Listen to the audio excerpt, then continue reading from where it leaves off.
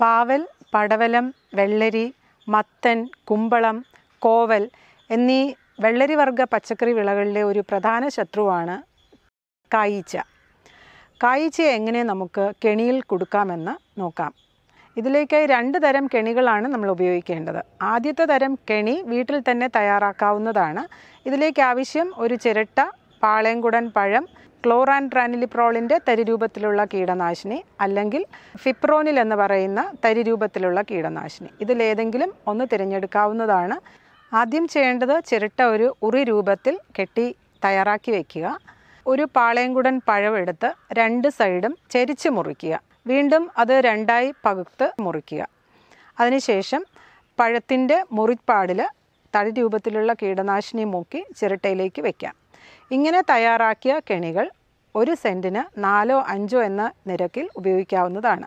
ഇതിൽ പ്രത്യേകം ശ്രദ്ധിക്കേണ്ട ഒരു കാര്യം, 4-5 ദിവസം കൂടുമ്പോൾ ഇതിലുള്ള പഴവും കീടനാശിനിയും മാറ്റി പുതിയത് വെച്ച് കൊടുക്കേണ്ടതാണ്. ഇങ്ങനെയുള്ള കെണികൾ ഉപയോഗിച്ച് നമുക്ക് കായീച്ചയുടെ പെണ്ണീച്ചകളെയും ആണീച്ചകളെയും കൊടുക്കാൻ കഴിയുന്നതായിരിക്കും.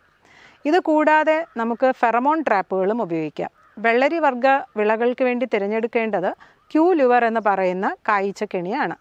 ഇത് കേരള കാർഷിക സർവകലാശാലയുടെ വിവിധ കേന്ദ്രങ്ങളിൽ ലഭ്യമാണ്. അതിലെ കവറ് പൊട്ടിക്കുക. കവറ് പൊട്ടിച്ചതിന് ശേഷം കുപ്പിക്കുള്ളിൽ ഒരു ബ്ലോക്ക് ഉണ്ട്. അതിന് കവറുണ്ടെങ്കിൽ അതും മുറിച്ച് മാറ്റുക. അതിനുശേഷം ഇതുപോലെ പന്തലിൽ കെട്ടിത്തൂക്കാവുന്നതാണ്. ഇതുപയോഗിക്കുമ്പോൾ ശ്രദ്ധിക്കേണ്ട കാര്യം, 15 സെൻറ്റിന് ഒരു കെണിയുടെ ആവശ്യമേ ഉള്ളൂ. 2.5 മാസം കൂടുമ്പോൾ ഈ കെണി മാറ്റി പുതിയൊരു കെണി ഉപയോഗിക്കുക.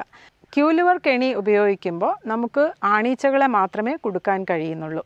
പക്ഷേ ധാരാളം ഈച്ചകൾ ഒരേ സമയം കൊടുക്കാൻ കഴിയും.